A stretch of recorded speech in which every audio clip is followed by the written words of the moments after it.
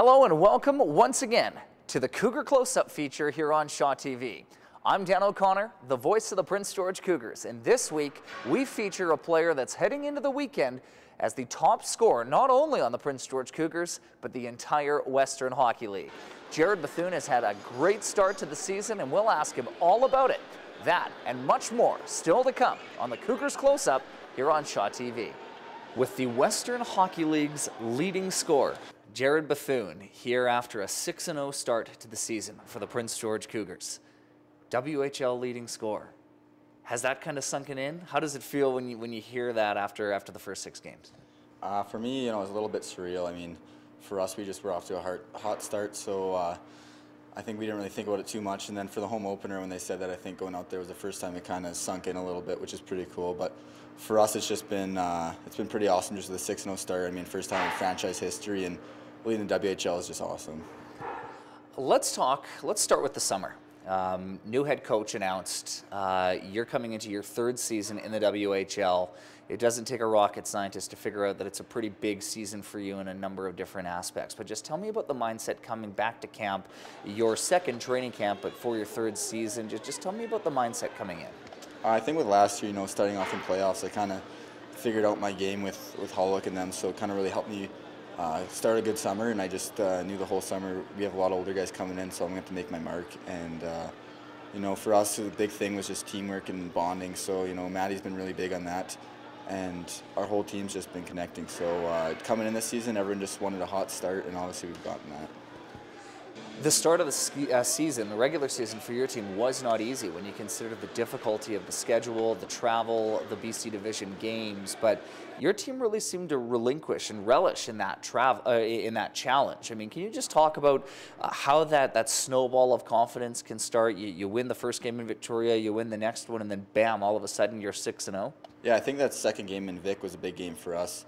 Getting the sweep in Victoria, and then a lot of the older guys coming in as veteran players, we kind of know the travel, and we got thrown into 6 games right away, so it was kind of a big shock for us, but I think most of us were ready for it, and it started off really well. Is it easier to start on the road compared to maybe starting at home with all the bells and whistles and hoopla that come with a season opener and a home opener? Apparently. No, we just started off hot, and I think just started off right. We were all mentally prepared for the road trip, and Matt Vachuk made sure we were all ready for the game starting up. You've always been an offensive player, and maybe you've kind of gotten through hot stretches before in the WHL, but when you look at your start, Jared, and just some of the factors that have enabled you to get to this point with this kind of sustained success early on, what are some of the factors?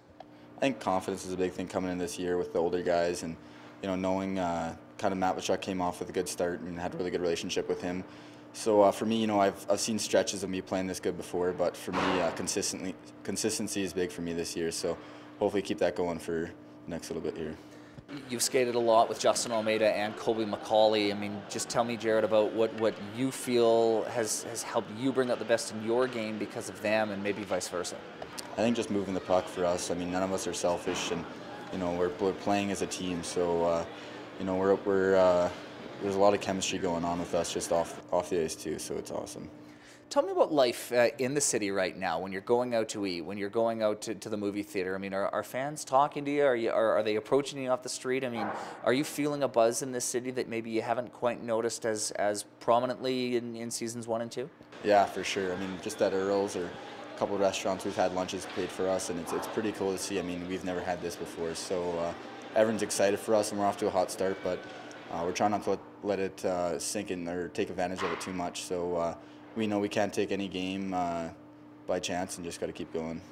That was going to be my next point. I mean, you're 6-0, you're tops in the CHL right now, but you're only really as good as your next game, and you've got 2 with Vancouver coming up this weekend. Just a thought from you, Jared, about the importance of those games and maintaining that level-headed equilibrium as you get set for 2 matchups against a division rival. Yeah, for us, I mean, in Vancouver last time we were up 4-1 and blew the lead, so for us coming in, these are 2 big games and really going to test the guys and see mentally where we're at. So it's going to be huge for us not looking past these guys and really taking to them. Seeing the full team back together with Jesse, with Jansen back, along with the other NHL guys, does that just further bolster this team's confidence as you move forward? Yeah, for sure. I mean, Jansen and Jesse coming in, they're both excited for us having team success, and they both want to get going here. So we're all just kind of helping them settle in and get used to the systems, but it's been great having them back. Really great seeing you have the success that you've been having both as a team and individually. Jared, congratulations on that. Best of luck to you and the guys this weekend. Yeah, thanks, Dano. That'll do it for this week's edition of the Cougar Close Up on Shaw TV. Make sure you join us again next week when we feature second-year Cougars forward Justin Almeida. For more information on tickets, the roster, and much more, visit the Prince George Cougars website at www.pgcougars.com.